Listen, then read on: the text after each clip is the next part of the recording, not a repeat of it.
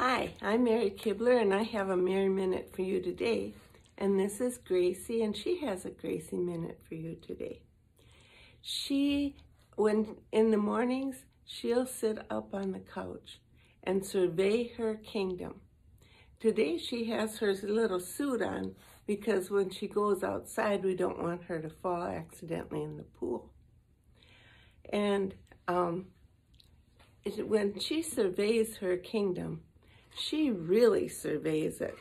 I mean, she'll sit up on the back of that couch and look out that window, and she will just look and look and look and make sure that nobody comes that isn't supposed to.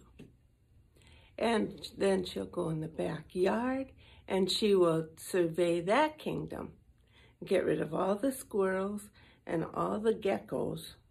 Geckos are her favorite because they're fast like she is. And she'll look around and she'll see everything that she needs to see. And you know what? We need to survey our kingdom sometimes. Just look and look and look and make sure there's nothing hindering our prayers. No unforgiveness, no walking out of love, stuff like that. We can survey our kingdom too. So do that, and then have your prayer and have a Jesus-filled day.